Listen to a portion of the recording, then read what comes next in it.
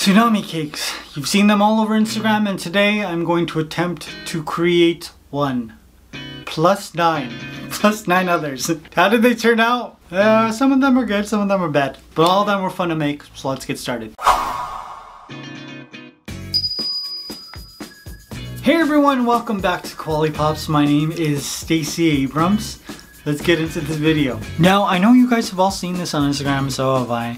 And I didn't like it when I first saw it, but I didn't really want to say anything until I tried it myself. And so I did, and then I tried it 9 other times. For my cakes, I decided to go with a more cylindrical shape, so we got 2 6-inch round cakes and this itty bitty doll cake that I created in my doll cake pan. I only used about 1/4 of the batter so that I could create this shape.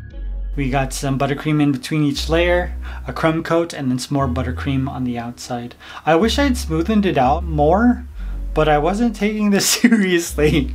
I kind of just like, let's see if this works. I don't know. But hopefully. After that, I put my cake in the fridge and then I moved on to my doll. Now the first thing I did was put her hair up in a ponytail. I was trying to get her hair out of the way, but also still sort of make it look stylish because I still want her to look presentable. I removed her clothes and I created her top with white fondant. Just rolled it out and then wrapped my doll in it. Now I'm going to use a paintbrush and just brush on some magic sauce because I'm gonna stick on the same glitter that I'm gonna use for the rest of the cake, and that way her top will match. Now for her glitter, I'm using granulated sugar and edible glitter. On Instagram, I know they just use pure edible glitter, but I don't know where you're finding that money. The stimulus check was only $600 and I got other things to pay for.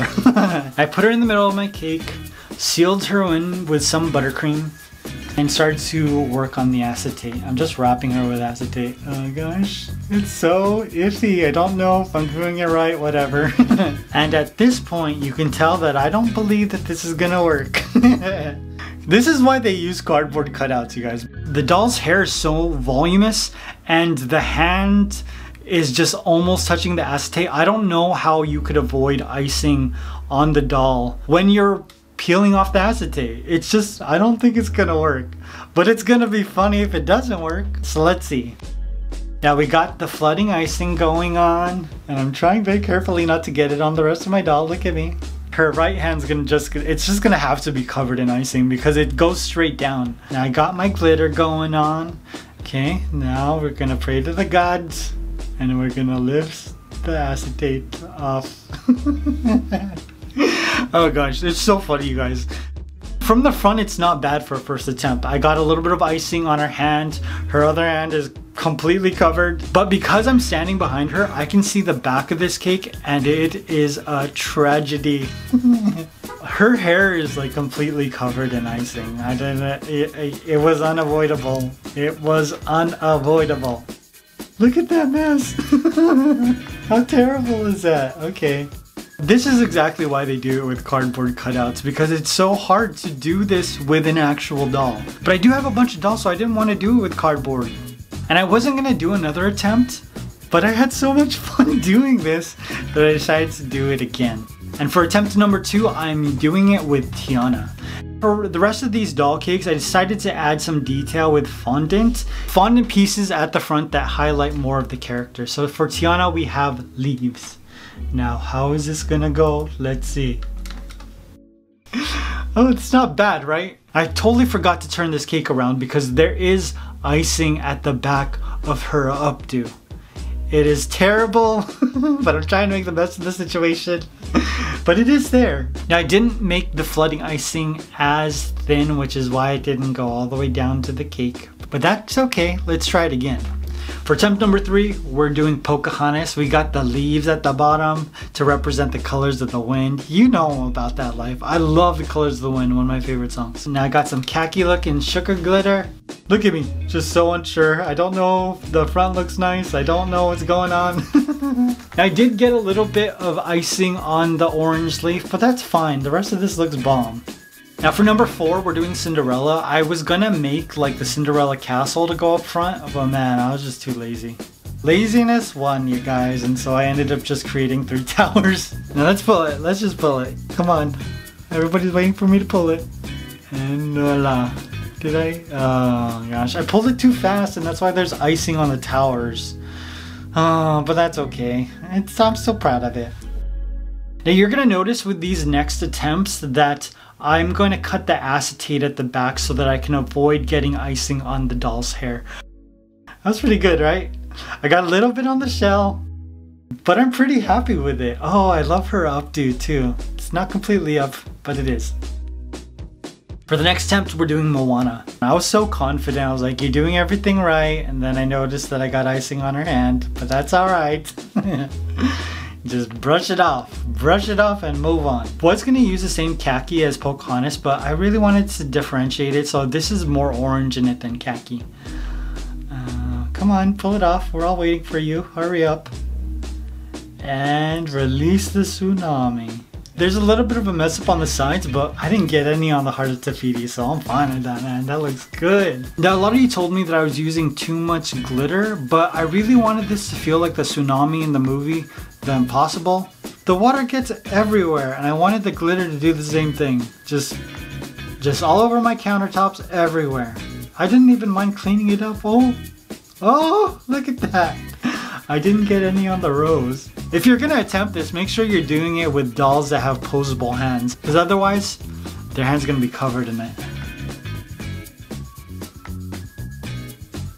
Ooh, I got that poison apple at the front, you guys. That poison apple that put her in the ER on a ventilator for like 2 weeks, but she recovered. Look at me, I pulled it slowly. Oh, there's only I got a little bit of icing on the top of the apple, but that's fine. Just brush it off. Brush it off, boy. Keep on going. Now for Merida, I was really excited about making this bow and arrow. Parts of the arrow and the bow are just made with popsicle sticks. I was gonna do it with like strings of fondant, but I just didn't have time. You guys, it's just too much stuff to watch on Netflix right now. Oh my god, this is a beautiful watch. Oh, wow. I think this is probably one of my favorites. I love the ombre effect on this dress. Merida, you look damn good. And my last doll cake, Mulan. I couldn't find my Jasmine doll cake, that's why she's not here, you guys. Oh, and my friend was like, why did you put a tombstone at the front? It's the end of her sword, okay? Gosh, and people wonder why I blocked them. Hurry, pull it, I wanna see it. Pull it slowly, and that was good. No icing on the sword, nothing. You did a good job, guy. Yeah, clap. I know you're gonna clap. There you go. Oh god. Now when I started making these cakes, I was still on the fence about whether or not I like this, and I think I like it. You know, this is definitely not a cake that I would sell to anyone because it took me a lot of time to figure out how to take the acetate off properly.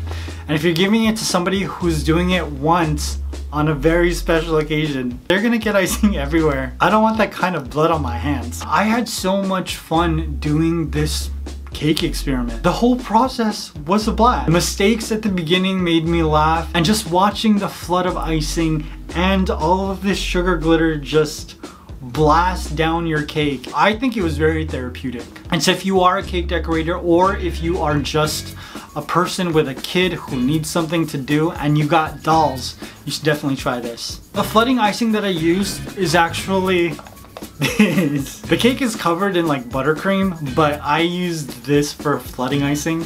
I was gonna use ganache, but the truth is that nobody's gonna eat this cake, and I didn't want to use expensive ingredients on something I knew I was gonna throw away. Flooding of the cake is just all about consistency of your icing. Consistency is key. So you could use store-bought icing, you could use ganache. The rule that I used with this was the amount of liquid I used to create my flooding icing would give it a consistency where it would pool and flatten out in the bowl at around 10 seconds. So I just mixed it, lifted it up with my spatula, and then if it settled around 10 seconds, then I knew that it was okay for it to sink down the side of my cake, you know. Now I know that I've been away for a little bit, but I have been pretty active on Instagram and TikTok. I hope you guys enjoyed this. I hope you guys are staying safe. I love you. I'll see you very soon. Bye. Thank you for staying till the end of the video. Here is a little tidbit. Now, so many people on Instagram asked what I did with these cakes after I finished because I made so many. And my little secret is I made all of these Disney Princess Tsunami cakes with one cake. I knew that nobody was gonna eat these cakes, so I didn't want to waste a whole bunch of ingredients when I was creating all of the Disney princesses. So after I finished the Sleeping Beauty cake, I took my offset spatula, scraped off all of the flooding icing, put it in the fridge to set up, and then began the process with Tiana and the rest of the Disney princesses. That way, I didn't waste that much cake, and you guys got to see multiple attempts at a Tsunami cake. Alright, I'll see you soon.